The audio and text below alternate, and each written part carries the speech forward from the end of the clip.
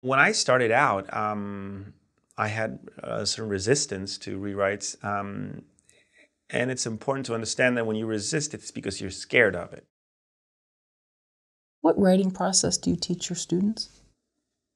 I try to teach my students, give them as many different tools as possible. I don't believe in any dogmas. I don't believe there's one single way to do it.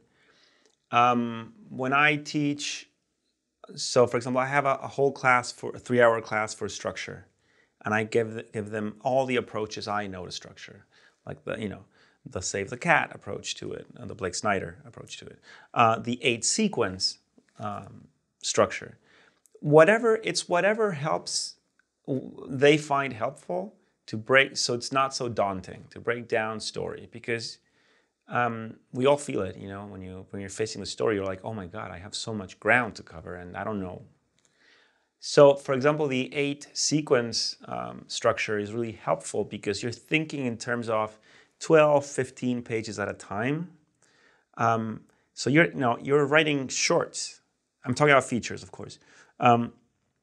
It's like writing short units, and then by thinking of units, you're not thinking about the whole thing. With TV, well, TV, I mean, there are multiple ways to do TV, but I do compare TV structure with film structure in the sense that a drama pilot, the end of the teaser is usually the inciting incident. The end of Act 1 is where it kind of gets personal. So the end of Act 2 would be the midpoint in a 60-minute, 55-minute pilot. But I don't believe there's one way to do things. Whatever works for each person. Do you ever find students challenge that because they've read books before they've taken your class, or they've taken other classes and they say, well, no, this is actually how it's done, and they like those rules, they like structure? I do believe there should be structure. I mean, they don't usually question me because they understand that I'm very straightforward from the beginning, and I said, look, I'm going to give you everything I know, and sometimes there are different options, but they're adults, so I'm giving them an option. It's like, I'm not going to tell you there's one single way to do it. I'm going to tell you all the ways I found out over the years, and some of my colleagues prefer this version and others this one. And it's my role as an instructor is to give them tools, not to give them the ultimate truth, because there's no such thing. Actually, I would say the most important thing, I don't know if you can teach people how to write. You can teach them discipline. You can encourage them. You can show them that it's not impossible. You can share experiences that reveal that you can get frustrated and keep going. You can have failures and get up. It's amazing how many times everyone, including myself and everyone else, we tend to think that what happens to us is only happening to ourselves. And it's ridiculous because it's very liberating to hear that other people have gone through the same. Actually, you rarely get a chance, but if you can read first drafts by acclaimed writers, which of course you'll never find because they don't want you to, but Academy Award winning writers also have awful first drafts. They also have scripts that don't work. It's not that they sit down and write the most perfect script ever. It takes many rewrites. So, I know Aaron Sorkin will go on and say, like, he wrote The Social Network in 3 months. And I'm like, maybe. I don't know. I'm sure he's very talented and smart and qualified. I'm saying, we all need time to get there. Is that something that's hard for your students to accept? Or was that something for you in the beginning that you just wanted to get this idea out there, these characters out there? You didn't want to have to do multiple drafts? You mean if they challenge the idea of rewrites? Sure. Or did you yourself challenge it? Well, when I started out, I had a certain resistance to rewrites. And it's important to understand that when you resist it, it's because you're scared of it. And I would say it is scary because the first draft, once you understand that the first draft is not the final product, it's just your first approach to it, then you understand that the rewrites is where it actually gets tricky. And there are many ways to approach rewrites. It took me a while to learn how to do it as well. I usually use the image. It's like a wound. It's a scar that you're reopening, and being very dramatic here. But you finish a draft and you're very pleased, and you want to step back, right, and take some distance, and then you go back to it and you have to reopen the wound, it's all bloody again, and then you have to stitch it up again.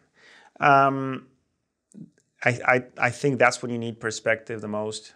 That's when you could use feedback from close people, conversations, maybe even the help of a script doctor at some point. Why not? It's really hard to have perspective on your own writing. Sometimes you need some time to go by, maybe weeks or a month before you dive in again. And you need someone's perspective to know what works and what doesn't. And maybe you love a scene and that scene needs to go. And you need someone to tell you that scene needs to go. The good thing about working for hire or working with people is that they actually give you notes. And I could spend hours talking about notes themselves, and sometimes they'll give you the best notes, and it hurts because you have to work a lot on them, but they're good notes, you can tell. And sometimes you gotta find the note behind the note. You can't expect people always to have the perfect note to give you, but it's your job to find out what they mean. And also, I try to be very careful when someone has one opinion. Okay, I'll see if I consider it or not. But when one note keeps coming up over and over again in different manners, right? But it's the same note, well, then there's a problem, right? When a script I have to rewrite now that I rewrote a couple of times, it's a period script, and a note I kept getting back was, the main character is an asshole. Why do I care? And at first I resisted, saying no, it's the 60s. That's how people did things back then. But then, when I keep getting the same note, especially from female readers, they're like, no, that guy's an asshole. Well, then I have a problem, because I'm not making a movie for the 60s, I'm making a movie for nowadays. So even though I'm trying to be very accurate in terms of how I portray the period, my audience is now. So I got to do something about it.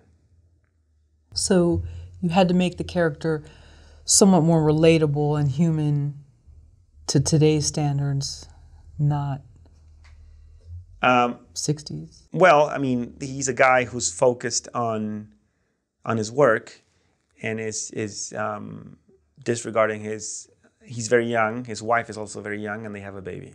So instead of being a good father, which he can't because he's too young, he doesn't know, it's not like he means anything by it, he just doesn't know how to do it. So he escapes his family's responsibilities by focusing on his work. And the note was, he's being an asshole. I'm like, no, well, he's a kid, he doesn't know, he shouldn't have been a dad in the first place. It's the 60s, back in the 60s, you didn't share that responsibility. And they're like, no, I don't care. I don't care how good he is at his job. He left her alone to raise a child. And, there's really no point in me arguing that. What about Don Draper? Well, this is the thing. I love Mad Men and I love Don Draper, and I use that as a reference. Don Draper only works for today's audiences because Jon Hamm is really sexy. Okay, and that's fair enough. Yeah, I remember back when it came out, I was watching it with my girlfriend at the time, and I would say, he's disgusting. He's an awful person. And she would be like, I don't care. He's too hot. And you know what? There's a point there. I don't know how they got that show made before casting. I think it took a while. Yeah, he's awful. He's a broken man, but he's John Hamm in a suit.